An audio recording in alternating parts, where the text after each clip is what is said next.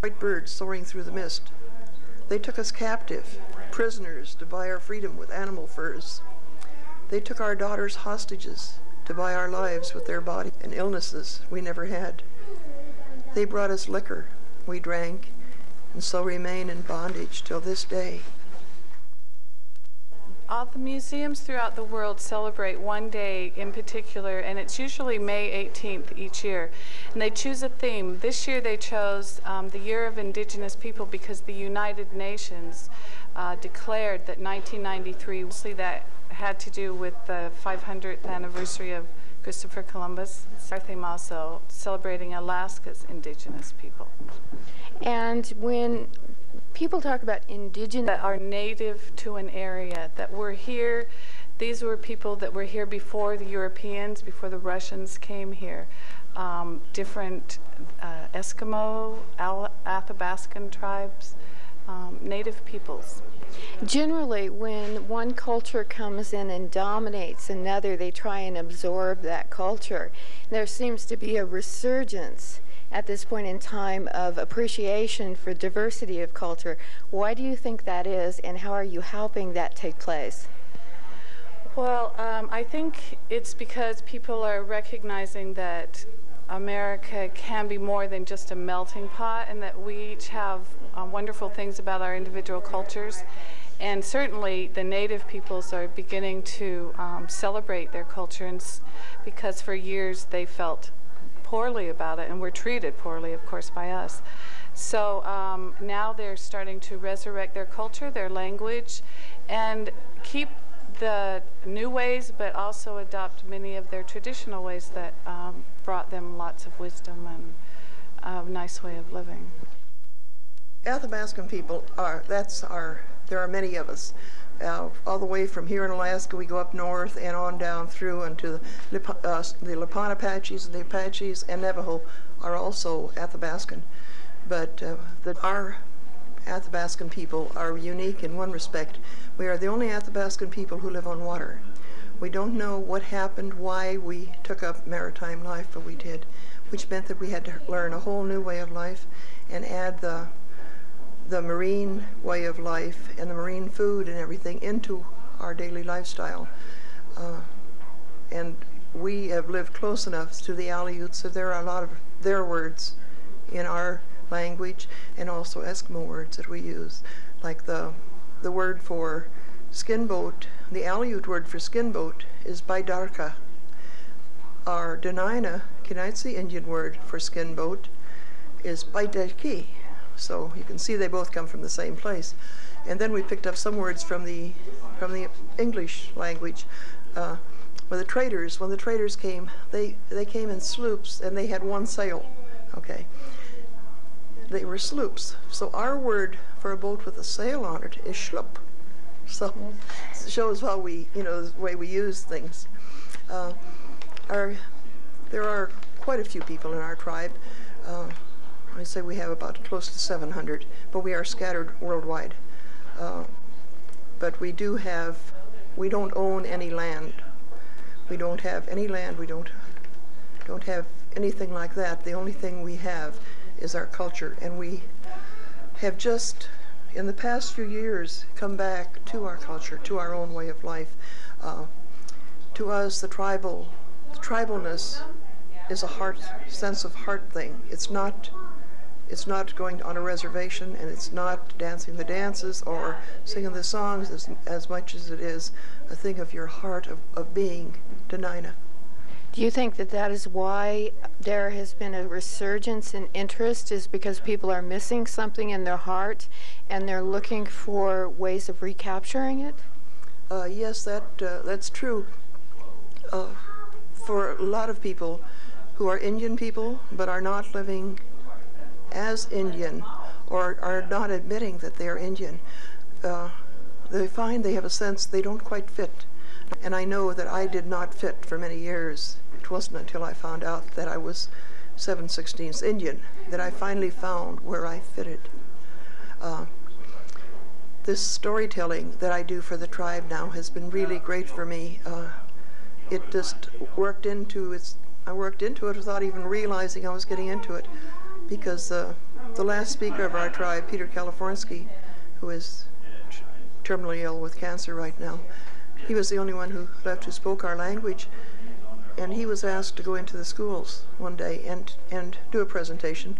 So he asked me if I would go with him, and from that we kept doing it, and I learned more and more and more, and pretty soon I was being asked to tell the stories. And it isn't something I would have asked to be doing, but I find myself doing it, and I started writing poetry. A lot of it is poetry about my people. As long as you've got the microphone here, I have a poem that we had a mural that was done by Olivia Jamansky, and it's about the landing of the Russians. So I was asked if I would write a poem for that. One was read and the other one wasn't. They came in ships, strange death, sudden death, loud cracking in the air. They brought needles, shiny metal that twinkled as we stitched our furs, did not name. They changed our lives with beads and their God and other strange new things. That one, get out of the way before I could write that one. They came in ships, strange ships like white birds soaring through the mist. They took us captive, prisoners, to buy our freedom with animal furs. They took our daughters hostages to buy our lives with their bodies. They brought us death by gunshot and illnesses we never had.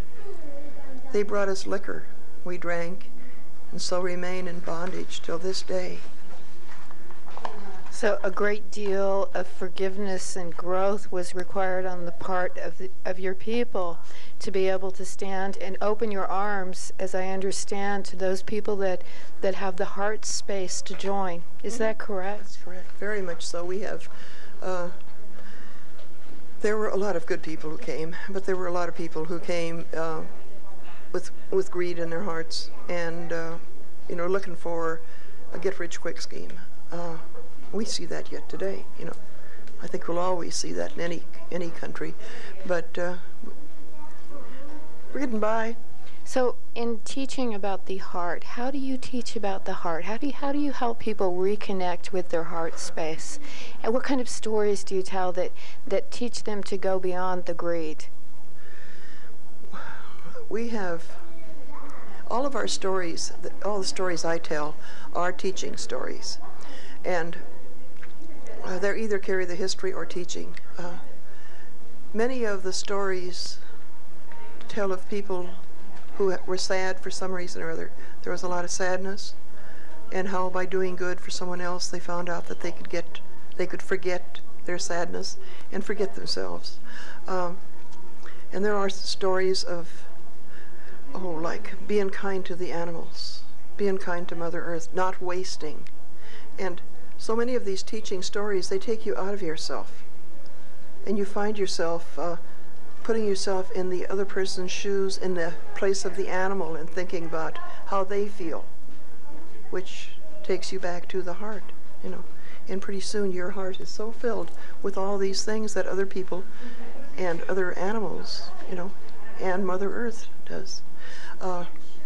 I tell the story of Sleeping Lady Mountain, and Sleeping Lady Mountain will be there until there is peace, until there is no more war. And peace won't come, according to the legend, the way I tell it, until there is no more prejudice in the world. Not just no more fighting, but no more prejudice, where people love each other regardless of the color of their skin, the way they wear their hair, or where they come from.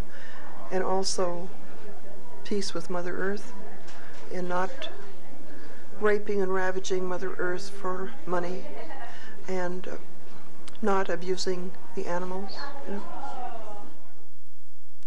Well, it's the Comanche Indian tribe. They're the ones who have organized and gotten everything together, and for one reason, and well, for many reasons, California, who has taught us the songs and taught us, the movements and everything, he has always said, whoever is willing to listen is more than welcome to sing his songs.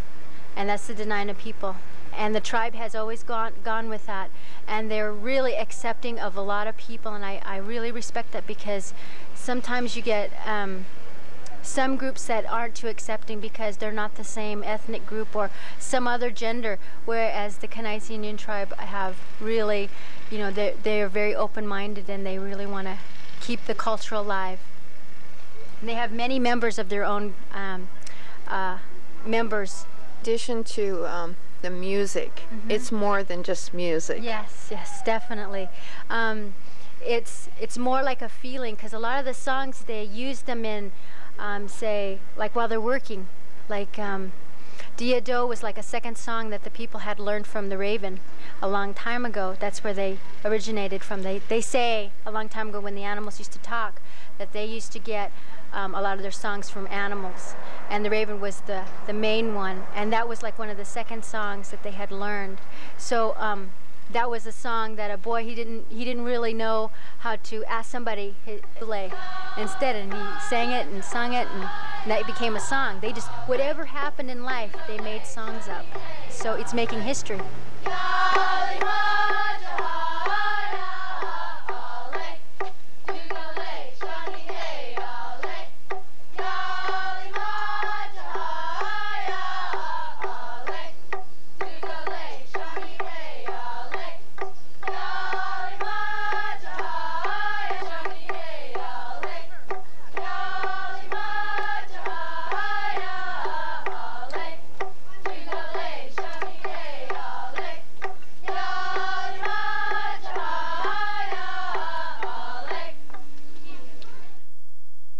How do you think the music and the things that you're doing now are helping your younger brothers and sisters? I think that it's keeping the culture alive, for one thing, and the music brings people in to learn the language, and the language is so important, because if the language and the songs aren't learned in this generation, they will be lost. That's how I really feel. And being in the group, the kids, the dancers, the younger dancers, they're the ones that are keeping it alive, because if they learn these songs, when they grow up, they'll be in my position, and they can teach another generation. So it's really important for them to learn that there's, we're getting a whole bunch of people more and more interested in it. Adults, elders are remembering. They're wanting to come, they're wanting to share, and that's the most important, is getting elders, adults, young adults, children, babies together. Our group is just scattered from 1 year old all the way to elders. So basically you are collecting and regathering a culture with what you're doing. Yeah, and all of us, like I said, the Jabilaina dancers, they're from many different regions, and everybody shares each other, shares what they know. But the Dena'ina people have brought us together.